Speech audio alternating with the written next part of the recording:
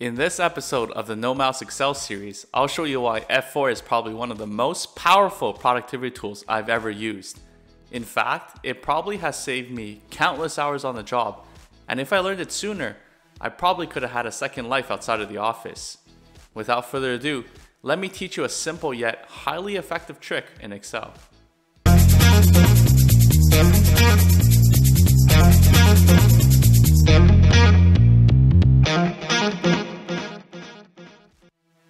I think the easiest way to show you the power of F4 is to demonstrate a couple examples and you'll quickly get the hang of it.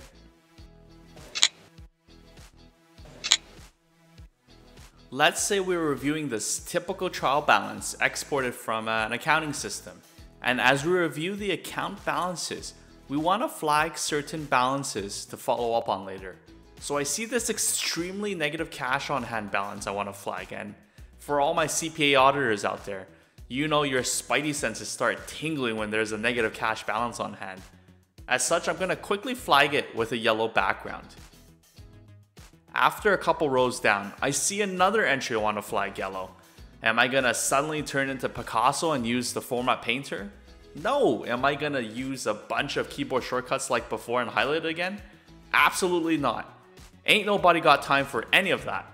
Instead, I'm going to use the force and press F4. Oh, I see another balance I want to flag. What do I press? You guessed it, F4. If you haven't picked up on the power of F4 yet, I'll show you another example. Let's say I want to group these cash sub-balance accounts together, rows 5 to 9 in our case. Well, as we learned from the other video, Navigate Like a Pro, we can easily select these rows by hitting Shift plus space, then hold down Shift to select multiple rows. After that, from the Group Like a God video, we also learned that we can easily aggregate these rows by hitting Alt-A, GG. But even I think my own shortcuts take too long. It's all about productivity here. Instead, the next time I want to select and group some rows, what do I press? You guessed it, F4. Before I give you the official explanation of F4, one last example. Let's say I know this loan payable balance and some other numbers were exported incorrectly, and the numbers should be in thousands, but the system exported them in dollars. I need to divide these numbers by 1,000. As we learned from the Copy Pasta Special video, I'm going to enter 1,000, then hit Pasta Special or Alt-ES and then I for divide, and divide my loan payable balance by 1,000. Oh look, there is another error here and here. So what do I press? You guessed it, F4 for both. As you can see, F4 is extremely powerful, especially if you find yourself with a mini sprint of repetitive tasks to do. In a nutshell, F4 basically repeats the last formatting task you perform. And what's great is that you can edit cells in between these tasks. So for example, if I wanted to highlight something like so, but then edit these values in this other cell, I can do that. Then hit F4 again and replicate the last formatting task, which was highlighting a cell. From my experience, Excel won't forget your formatting task if you do simple edits such as writing in cells, pressing enter, and hitting backspaces as you format. A formatting task, on the other hand, are actions such as changing the font color, changing the background color, grouping, hitting delete, performing math functions, applying borders, etc. And if you want to change formatting tasks, you can simply do it. And the next time you hit F4, voila! Before we continue, if you want to see more pro efficiency tips, please hit the like and subscribe button. Also, let us know if you have any requests or topics you would like to see related to No Mouse Excel in the comments section below.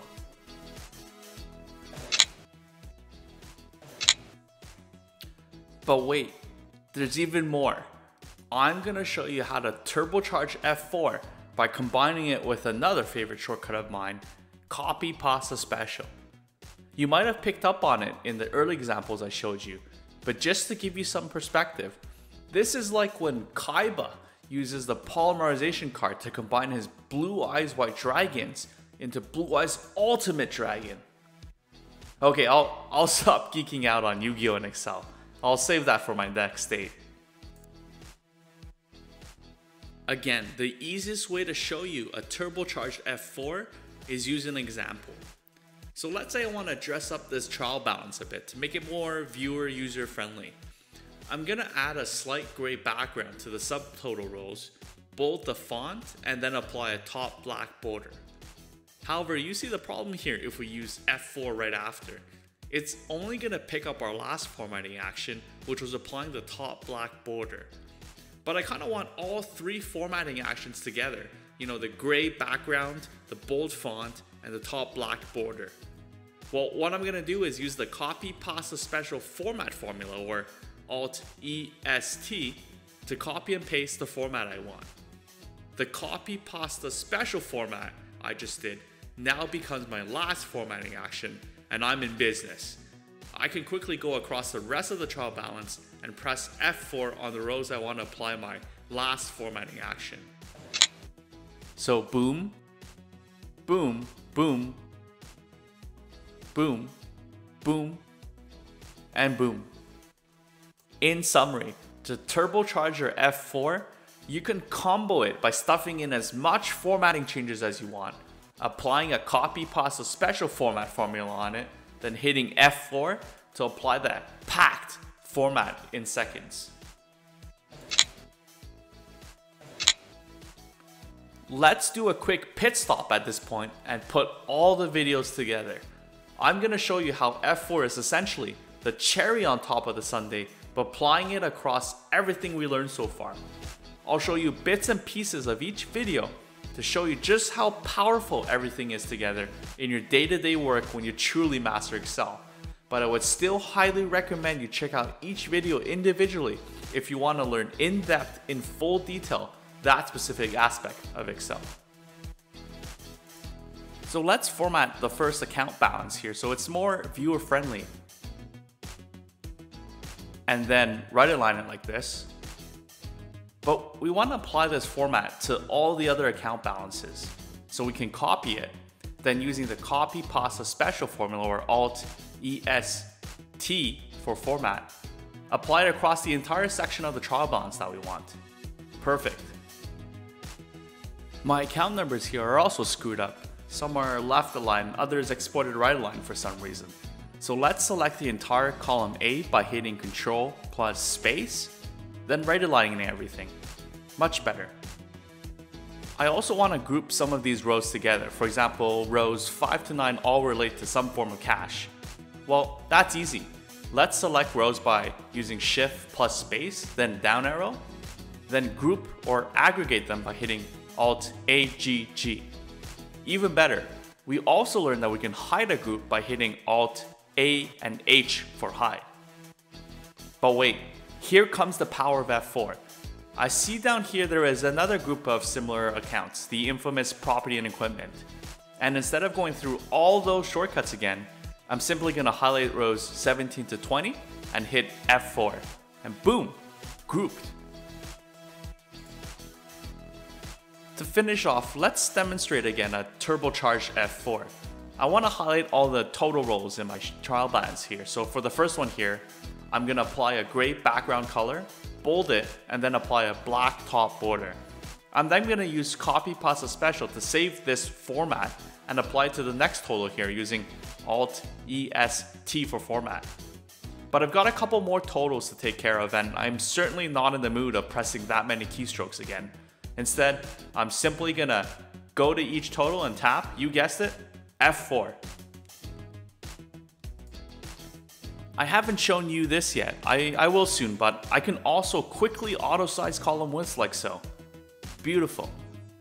I'll definitely do another video on all these little tricks that make life in Excel just so much more pleasant and, more importantly, efficient. I really hope you are saving hours at work with everything I've taught you so far, but honestly, we've only just cracked the tip of the iceberg. Join me next time as I show you how to efficiently navigate and easily trace those god-awful large Excel formulas using precedence and dependence, but this time in expert mode.